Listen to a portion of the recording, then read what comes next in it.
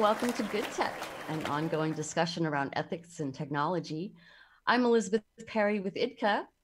Very happy to be back after the holiday hush. Happy 2020 to all. 2020 has a nice ring to it, and we'll talk about that a little bit later. As a reminder, this show is recorded and will be available on our YouTube channel, on ubngo.com, and on iTunes or any podcast platform you choose. Please follow us on Twitter at IdkaAB, IDKAAB, on LinkedIn, Instagram, and share with your people. If you're joining us live and have questions or comments during the show, we'd love to hear from you. So feel free to dial the number on your screen anytime, and we'll do our best to get you in on the conversation. So the title of today's show is Investing in Ethical Tech, a 2020 Vision. Today's guest has written, worked, spoken, and taught extensively about ethics and technology, and he's also an investor. What about investing in ethical tech? Is there a place in the world for ethical startups? What does the future hold? Here to help us tackle those questions and more, it's my pleasure to welcome investor, author, speaker, educator, and pioneer, Tony Fish. Thank you.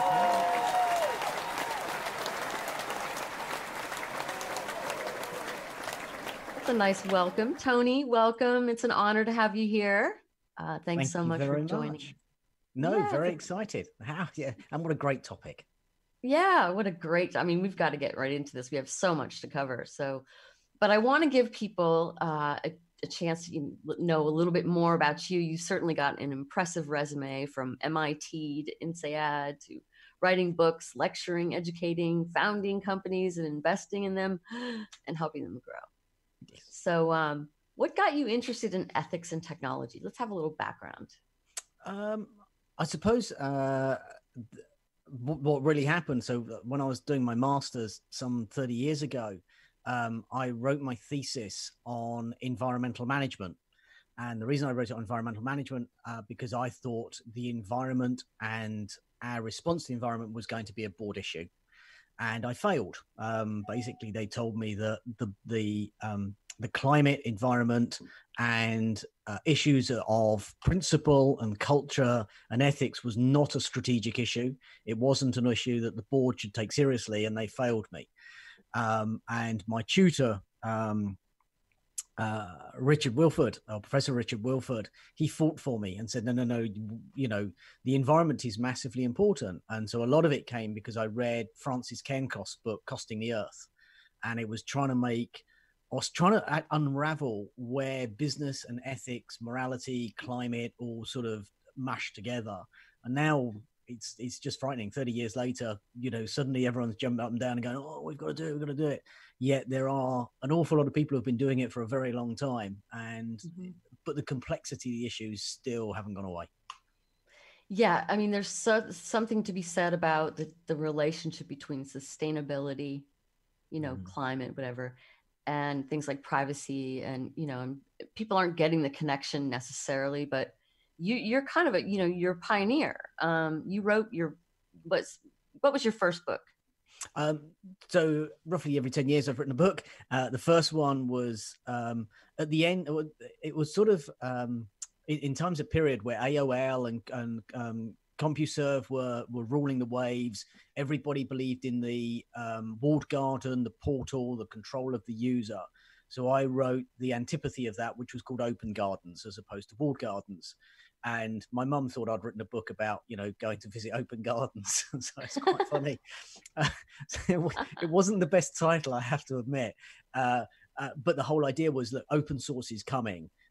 We've got to go down a route of openness. So this is 1998, 1999, year 2000. So it was evident that we had to go down a very different path, but a lot of businesses believed that the control was more important than allowing the user some thinking.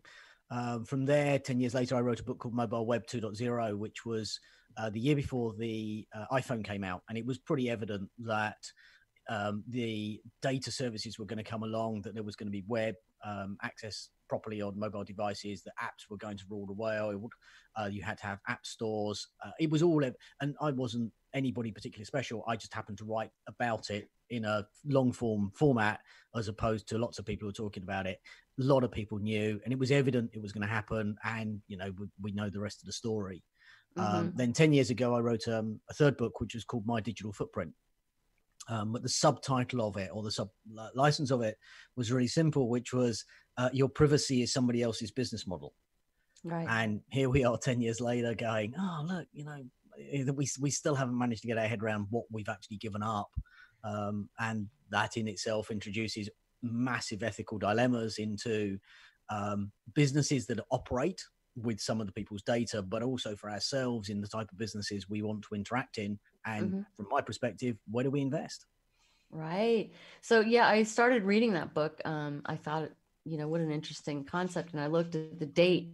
It was 2009. Yes. And people didn't even know these things. So you kind of like have ESP or some sort of thing going on, because very interesting. No, I think what's more interesting, exactly as you said, here we are in 2020, and it's that perception of future vision. And I think it's the guy, one of the guys who was in NASA, quoted, and somebody probably will text in and tell us exactly who the quote was from. Man is extremely poor at forecasting what they can do in 1 year, because we over determine what we can do in 1 year, but we're massively poor at what we will do in 10 years. And the reason it came about was basically, you know, couldn't they get a man to the moon in the decade? They did. But what they believed would happen in technology and things was never actually even happened today. So we have a huge perception. So 2020 is going to be a fascinating generation. And part of it's because the millennials are suddenly going to become a massively important force. And the reason I believe they're going to become a massively important force, because the baby boomers really are exiting the market. In terms of their powers, their controls, partly because they're starting to die, but secondly, their economics are being passed on to other people. They're losing the powers of control of businesses, and this is going to skip my generation and go straight down. And I think we're going to see enormous change in the way policies are formed, and Greta and what she's doing in forcing people to look at issues is brilliant, because so much of it's been controlled as policy by baby boomers, because they had the economic ability to control. And so in 10 years, I think we will see change beyond belief in the way we do things. Well, it is pretty exponential, isn't it? Yeah. I mean, we can't keep up. I can't keep up. But that's why we need the next generation. And in your teaching and your lecturing, I just wanted to ask you one quick question about that. And I wondered, you so many things going on. What's the most important thing that you teach? So I'm back from a sabbatical, and part of that was to be able to read very widely. So I've been teaching AI and ethics for a while, and I particularly teach at London School of Economics, and I've done some at London Business School, and then University of Sydney and Bradford as well.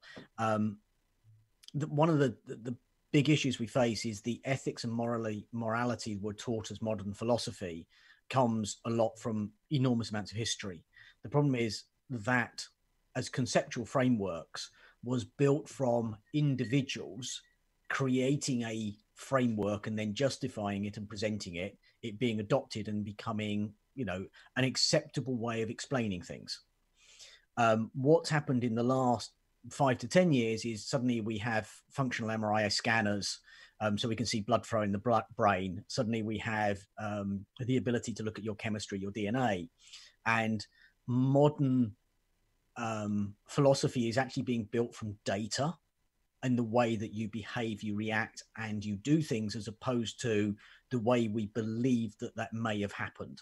So we're unraveling a lot of our beliefs and a lot of our feelings and a lot of our emotions back to chemistry. and what that chemistry is and how it comes about, which means fundamentally we've got to rethink what ethics and morality are, and because we can base it now on factual data. So go back to the sabbatical, I read lots of books which were effectively people's PhDs published as books, but everything was published in the last year. So it was about consciousness, AI, ethics, morality, the brain, the way it works, the gut, the influencing, just that whole sort of genre. And man, there's some bright people on this planet. Including yourself, Tony.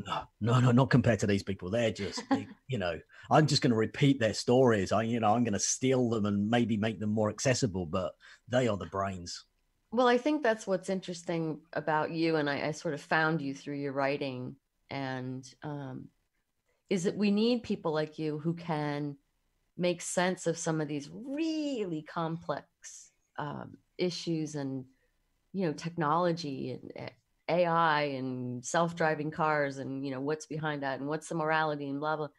And, and we need people to bring that down to sort of more layman's terms so that we don't get too heavy. I suppose it's, society has always needed storytellers. Yeah. And kind of like, and your background as well is journalism, and journalism in so many ways is getting the story and being able to articulate that story beautifully so people can engage with the story. The issue we currently have is, and it's a quote, I use it because my dad taught it to me, but I don't know where he stole it from, which is, never let the facts get in the way of a good story. And, the society we live in is very much more story driven than fact driven. And but the facts are there. And that is definitely true. Sometimes we don't like the facts and therefore we prefer the story. And it just allows us to avoid actually some of the brutal reality of what's really going on. Right. Any good anecdotes you want to share about your talking to people or engaging with people about this kind of subject matter? I think what's fascinating and interesting that I'm spending quite a lot of time at the moment going around and talking to specifically executives on the boards of FTSE 100 companies and exploring with them what data really means for their businesses and how they will be running board meetings in 2025. And the question I pose for them is, what will a board meeting look like in 2025, 5 years from now? And do you believe it's going to be the same, or do you believe it's going to be fundamentally different? If it's going to be different, what would it look like? And that's really interesting because so many board meetings are predicated on finance data. And suddenly they're being faced that actually by 2025, finance data will be one of a series of memes of data they need to be really deeply engaged with. And it's the linkages between those data sets, which is going to be their complexity and struggles. And that hasn't unreeled itself yet, because reality is they're going to be held accountable for it. And if you're going to be accountable and responsible for the decisions you make, and it's going to be public and it's going to be traceable, there's going to be a very different attitude to the way, effectively governance will run itself. Yeah, that's another whole thing. But, yes. I mean, there's so much to cover. And I kind of want to get right into the meat of what we're talking about, investing in ethical technology. There's been a lot of attention to Facebook, Google, other tech giants who are, part of this surveillance capitalism that Shoshana Zuboff, made popular as a term. And we talk about the misuse and the use of personal information, and it's remains virtually unchecked despite all of this attention, despite the fines, which to me, I mean, so what? You pay a fine, that's no big deal. And the eroding trust online. And that it brings me to the investment world too, where it seems like despite all of this attention, there's little change as it relates to investment in ethical technology, privacy tech, whatever. Why is that? Is it still too soon for investors to get away from the space that made them wealthy? I mean, why aren't we seeing more investment? There's never an easy answer. And part of investment philosophy itself is changing and has continually changed. And the old adage of, from angel, seed, series 1, 2, 3, ABC, was a model that was built on a series of economic thinking, effectively justified by the baby boomers for what they wanted to achieve, but is actually fundamentally being eroded today. There's a series of economic movements which mean that actually you no longer need the same level of investment that was needed, and suddenly you can do an iteration. So you fund per ability to do something. The issues with some of these new bits of thinking and iteration is that you have to have an adoption very rapidly to carry on attracting. So it stops long-term pieces being invested into. The piece you talk about privacy, I'm going to nick a quote from Gam Diaz, who actually I saw today. We had a bit of a catch up. He's been on this show. Oh, he's brilliant. He's absolutely brilliant. If you're watching this, go back and watch Gam. He's just a genius as well as words. But he's got a great analogy he's using about privacy and veganism. So the old version of veganism was very much, you went at Hessian and nobody really wanted to go and eat Hessian because it had no flavor, nothing else. What's happened is veganism has now become actually incredibly tasty. So where people wouldn't give up their bacon sandwich because they absolutely loved the flavors, you can now have vegan food, which actually is incredibly full of flavors. And as soon as you do that, people go, do you know what? I will order vegan food because I know it's going to be really nice food. And actually, I'm not particularly vegan or pesty or one of them, but I love good food. And actually, if it's good food and it tastes well, I'll eat it. So what you see is when it actually has value to the individuals and they can enjoy what they're doing, happy days, people will adopt and change. The issue with privacy, it's still not, it's still Hessian. And this was his words. It's still Hessian. It's still not a bacon sandwich. And until it becomes that tasty thing that you can, as an analogy, as you can effectively enjoy, why are we worried about it? So let somebody else worry about it. And it's that, and I quite agree with that. It's a very interesting line of thinking, which just opens up going, yeah, it's not about the tech. It is about the engagement, about why you're doing things. And then you ask the question, and so many bits of research have been done on this, which is go and ask the millennials, are you worried about privacy? And all the answers come back of no, just, we give away our data, we know what we're doing. And all the parents sit there going, oh no, this is an absolute travesty, it's a disaster. Then you ask the millennials, you say, how many Instagram accounts you got? And they go, 5. What you got 5 accounts for? I've got one for my mum and dad because they, that keeps them off my back. I've got one for my mates because that's, bits of mates. I've got one for my very special mates. Happy days. I've got one for my best buddy. And then I've got one for my boyfriend, girlfriend, partner. So what they've done is compartmentalized their ability to get privacy by using the same technology. So their view about the ability to share, and they like different services. So they like things like Snapchat because they know you can't take a screenshot without the person knowing. So if you want to build trust with somebody and suddenly they're taking screenshots, finished.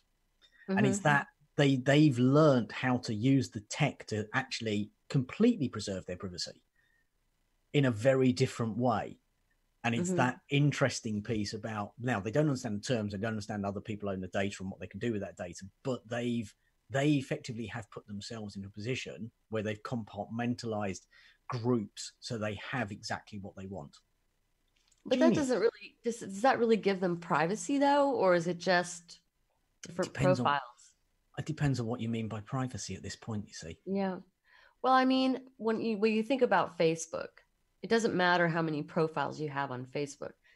They're still going to create a shadow profile with your data, and profile you and target you with ads and target you with, memes or content or whatever. And I don't know, I'm just asking. I don't know if that solves any issues of privacy.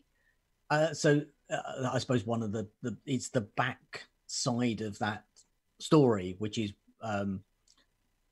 that Facebook sits between what it does as a privacy piece, which is to you as the user, where they set a series of terms and then offer to you some ability to control what the community see as your data.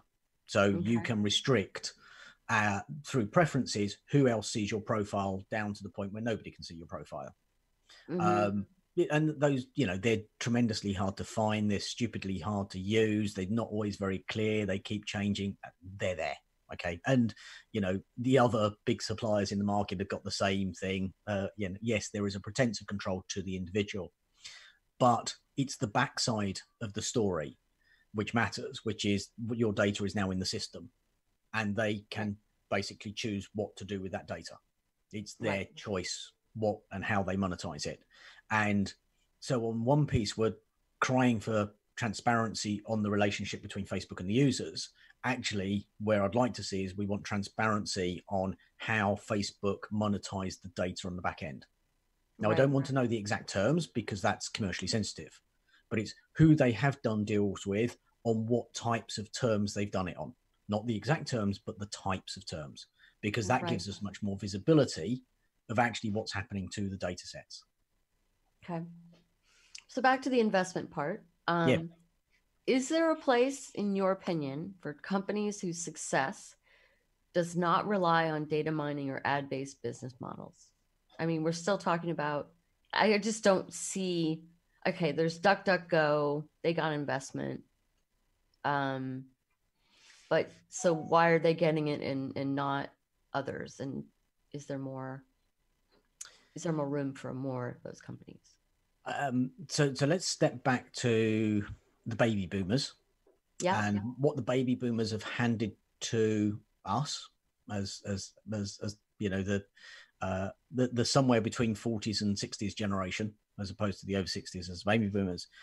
So they handed to us as parents was go buy a car, go get married, go get a mortgage, buy a house, be happy in the job, and all of get a pension. And there was this sort of very unique world they created, which had never really existed before, but they kind of like created it. And from where we know the pensions came in 1940 for lots of people, in terms of the healthcare, which came in after the Second World. There's so many bits which came through from their generations.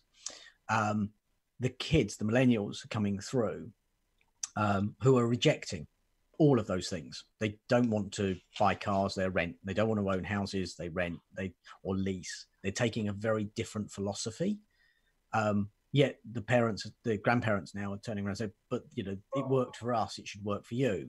And the kids are turning around, but it didn't really work for you. When you really boil it down, you thought it worked, but it only worked for a very short period of time and for a very few people. So they're kind of like a very big fundamental change. Why has that become interesting? Because the millennials are obviously coming to the workforce, and they're coming into the workforce with a very different bunch of thinking. So as investors, you're finding investors are changing their sentiment, not because they're changing their sentiment, because the people who are starting to invest are changing. Classic example of this is BlackRock, the largest pension fund in the entire world, as fund of funds. Larry Fink writes his annual letter every year, and this year's letter is absolutely superb because it sits there going, we have joined, as BlackRock, most of the climate change organizations. We're doing that because we want them to start to tell us what these companies that we're investing into are doing. And if the company promises to do one thing and does something else because we've got an independent route back, we're turning around and going, guys, you can't offer one thing and do something else. Now, I don't think that's Larry Fink or his executive team doing this. Mm-hmm. This is the 20-year-olds who are coming in, who are now running, the pension funds. They are running the funds of funds. They are fundamentally an entirely different series of thinking. So the investment philosophies are starting to change at every single level, from the large funds of funds all the way down to the ventures. And when the kids are turning up, they don't want suddenly, let's go solve mass scale pain problems, which was effectively what everybody told as investment philosophy for so many of the baby boomers. It's like, actually, we can now solve bespoke problems using a platform for everybody at scale using data. Mm-hmm. So they're changing round, but they're saying, but to achieve that, we may or may not choose to do or get the benefits in a different way, in terms of, instead of direct cash, in terms of monetization of data. But then they're turning around and saying, how does it become sustainable? And Sainsbury's is an interesting one in this, in terms of the UK supermarket, who promised to reduce plastics. Now the data is coming through. They're not only haven't reduced plastics in the full way that they kind of like promised they would do, but secondly, the technologies them and all the other supermarkets are picking are more environmentally damaging than actually the plastics if they'd continued with it. So the data is starting to say, guys, it's not good enough just to promise and not deliver. You've got to actually close the loop and create sustainable ecosystems, which is what, you know, the business roundtable of the US, so 150 of the biggest US companies, is saying we now have to have sustainable ecosystems. So the old port of view of the value chain of, eventually you end up, trying to get more value at the top by basically creating more pressure down the value chain, doesn't work. You've actually got to make the whole system sustainable. So you need to give more margin to the value chain. And the milk market's a classic, where we've effectively got milk at production costs, which are stupid. But now in the new modern thinking, we're going to start around and actually, to create a sustainable ecosystem, we need to make sure the farmers actually receive. And the kids are coming in. I say kids, it's a terrible thing. The millennials are coming in going, actually, the way you try to do this and just creating value for one party is not good enough. We want to create value for lots of parties and create sustainability. And therefore, that's why so much investment philosophy is changing, because the people making the investment decisions and the people building the businesses are of a completely different mindset. Happy days at last. Super exciting. So you think that it's going for the better then? Oh, massively. Massively. Yes. It's going to take time, but massively changed. It's very exciting. Yeah, I mean, absolutely. But I'm going to go through some of these points that we talked about offline. Impact investing. Joys of impact investing. So and it's a really easy thing to search for on any of the search engines. The idea of impact investing is that I make a direct investment into something, and by doing it, I get a multiplier effect. So I impact a market and create change. Okay. Several problems all occur at that is, are you the person who's actually created the change? Have you accelerated the change? Actually, a natural change may have happened. You may have done nothing. Actually, by you investing, you may actually not create the change because actually you've stopped it happening. And the issues that we've got with impact investing most definitely is this whole measurability of what we're trying to measure to impact, and how we get that data back as a non-linear system back to ecosystems. So the idea of impact investing is very good. We just have not got the level of sophistication to be able to actually understand, because, effectively the ecology of each ecosystem is so complex and each business is not on its own, neither is any supply, that what you do in one thing has an unintended consequence. And at the moment, the impact investing problem is we don't know the unintended consequence of making the investment. Right. Much like we have with maize, which we have with dried milk, which we have with plastic bags, many things are interrelated. And we kind of like want too much simplicity. And actually all the data is now coming through is actually we can start to deal with this complexity. So impact investing as a philosophy is going to change incredibly as we are able to sense and monitor data, which we were never able to do before. Now, do you think, let's talk about data for just a minute. I mean, there's all kinds of regulation, and there was GDPR, which sparked, a lot of other different privacy laws and regulations, CCPA in California. Isn't that going to make this whole data-driven economy more difficult to succeed? So you've picked one particular part of data, which is the interface between a business and a consumer. which is what all those protections are about. Same in the Royal Commission, which came through in Australia, same as what's happening in Singapore. It is a protection at the business to consumer level, the B2C. It is there now. That is one tiny piece of data. Yet we seem to have run away in the view that that is the only set of data and it's the only thing that we should run with and exploit and everything else, and therefore we've got to protect it, etc. There's the whole B2B piece, which falls outside of it. We've got the whole piece which is just internal data inside the organization. So your HR data, your supply chain data, all the rest of it, which we can't ignore. Yet those data sets are massively important in changing both the design of the way you do processes and procedures, but also in the way that you actually run your operations and find places you can automate to create better value. Yet if we go back to the other piece, which is the round table, where they're saying we have to create sustainable ecosystems, we are creating an enormous shift away from the pure shareholder return we need to carry on delivering money. We actually have to create sustainable ecosystems. So yeah, GDPR is a tiny little bit of data, but it's not all data. And it's certainly a set of data that needs certain protections, but we've got obsessed with that is the only data source, which is not a particularly clever place to be. Right. I mean, yeah. And a lot of people say that GDPR and these things don't really have teeth anyway, because all they do is, impose fines on people. So I wrote a piece a while ago, which was how should a regulator start to behave? And to pick your very point up, which is it's a point which we don't like to debate too much. Most businesses that are out there who are in GDPR coverage land effectively are or have created data business models which effectively exploit the data from the users for their own gain.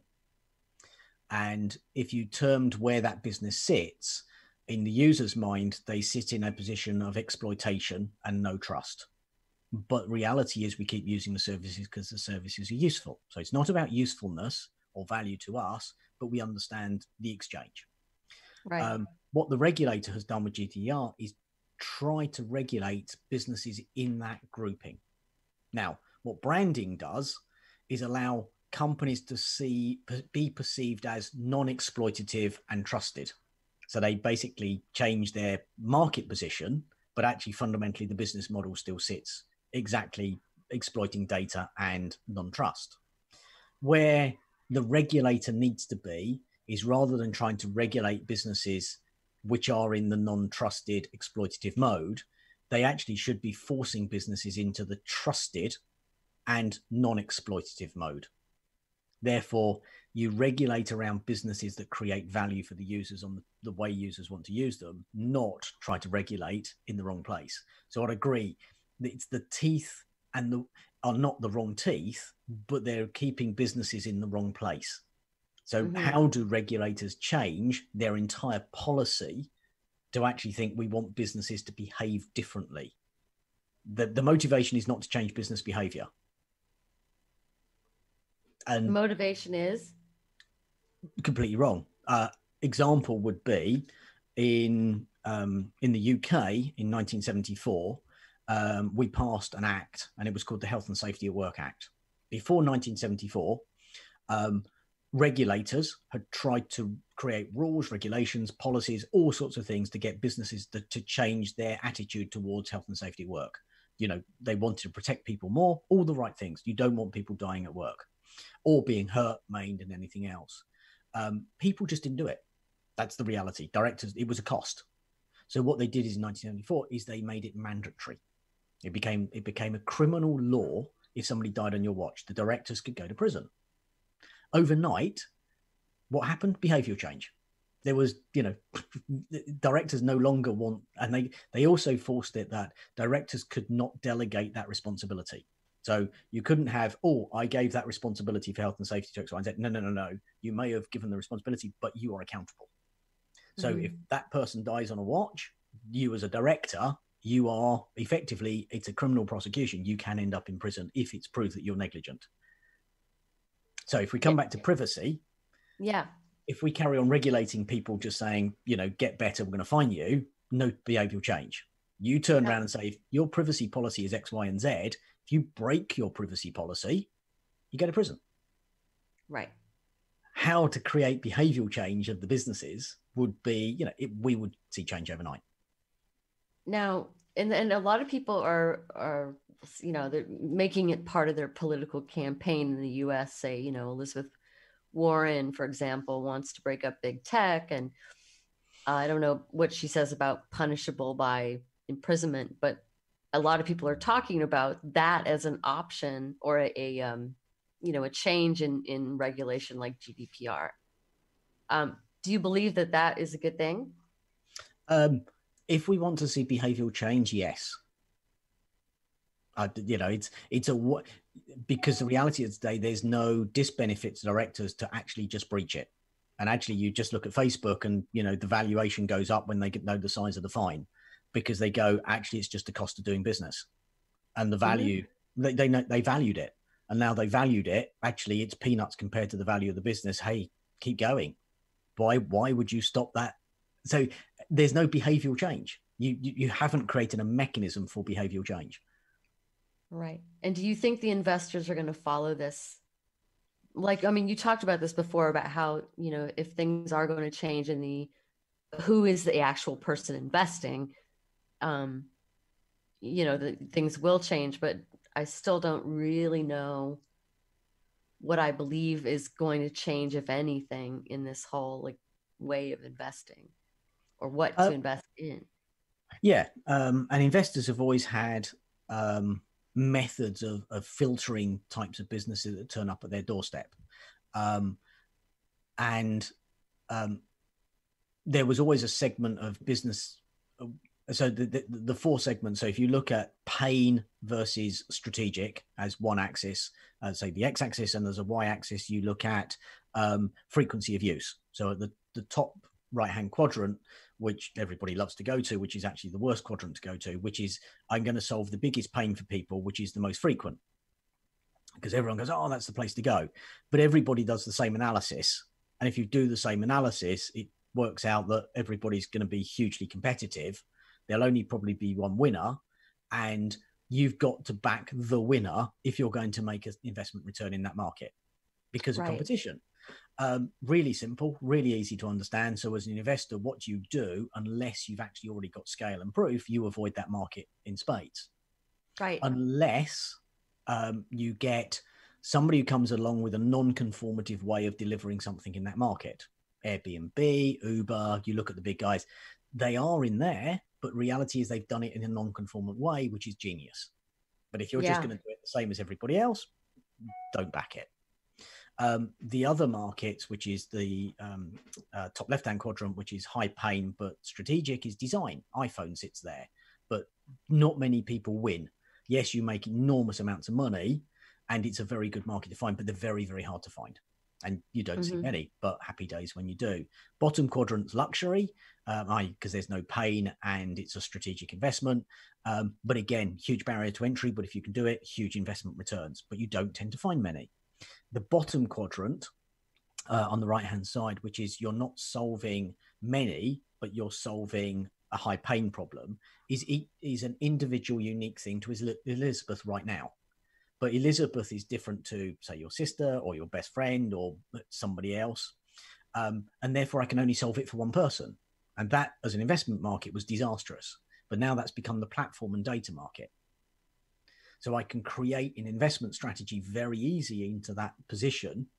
And now the question then comes back is it actually going to make a change to the way behavior happens? And that's part of the moral choices people are going through.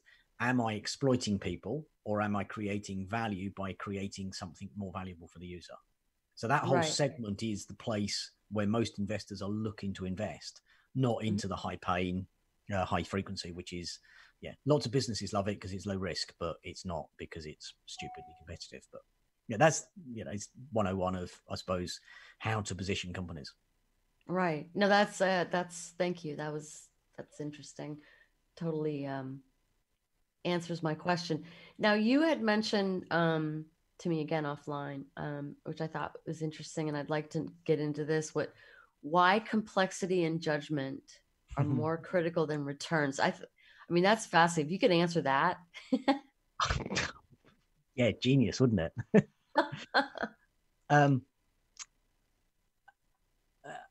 I suppose if we step back, and most people have been through business economics and business training and management training, through masters, degrees, MBAs, whatever. There was a fairly simplistic view about how you made decisions, which were largely based on finance. Now, while you've got enormous stability, finance is one of the best ways to make decisions. But there's a predication you've got stability. And the predication of stability is that the market data you had last year is a good predictor of what's going to happen next year. And as long as that works, and therefore, if you're in a large industrial business in 1950s, you could predict the next 20 years, happy days. If you're in oil and gas, petrochemicals, huge pharmaceutical industries, your past data of performance from finance was an enormously good predictor of what was going to happen next. And, we've built enormous economic models on past data as a predictor of future. But slowly, what we've been doing is accelerating. And that window of 10 years of financing data actually was good predictive. Next 10 years became 5 years for 5 years, became 3 for 3, became 1 for 1. We can't even do a quarter by quarter now. So finance as a single objective to be able to future forecast actually is now unreliable. So where the complexity comes is we've now got a huge number of other data sources, and we don't equally value other data sources in the decision-making process because we like finance, because we've been foregrounded into using finance as our decision tool. We've spent enormous time making sure that the finance data actually it has provenance and lineage and is very good. It's high quality, it's informed, it's regulated, it's audited, it's we've got it. The rest of the data, we haven't got that same level of confidence or trust in the data. So you're asking now for directors and executives to make decisions, but it can't be finance data only. It's got to be in amorphous mass. But the very data that's being presented to them may not have the same level of rigor as the data they have decided on in the past. And so the complexity comes in of you've now got a series of different data sets, which are probably not giving you an answer. They're giving you a series of possible outcomes. And you, as a senior executive, have now got to bring your judgment, which is experience effectively, but you've got to bring judgment to go, what are the unintended consequences? What is the best probable outcome? How can I steer towards the best probable outcome? So you have these two really interesting human pieces coming through, which is the ability to deal with complexity and the ability to make judgment being the most important things as we go into this data world, because data will not give you an answer. Right. So when you talk about returns, you're not actually talking about the bottom line. You're talking about, okay. All right. Yeah. Bottom line is, it's one of these, it's fascinating that it could be an old adage that, it stood the test of time for a period. And, all of those wonderful things we learned as finance, it's like, yeah, great. Well done. They're not relevant now, or they're less relevant because actually you just haven't got that level of degree of reliability in it. Wow. So we have a few minutes left, and I think we're doing pretty well here with our time. I want to bring this all together and sort of talk about, and you already have touched on this thing. I mean, here we are in 2020. I can't stop saying 2020 because it's such a magical 2020 vision, and hindsight is 2020, and all these great things you can do with the 2020. Yep. Can we exist in our digital and physical worlds at the same time, safely and comfortably, without destroying ourselves?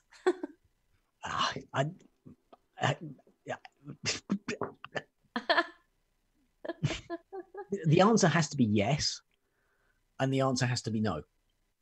Yeah. And therein lies so many dilemmas for us as society. A question I posed myself, oddly enough, in my digital footprint 12 years ago was, at what point does the digital divide not become those people who have internet access and those who don't, which was the digital divide as a, as a phraseology people had. When the digital divide becomes Tony's data is worth nothing because I have no economic value, I have no disposable income, nobody wants to market to me because I have nothing, I can't do anything with it.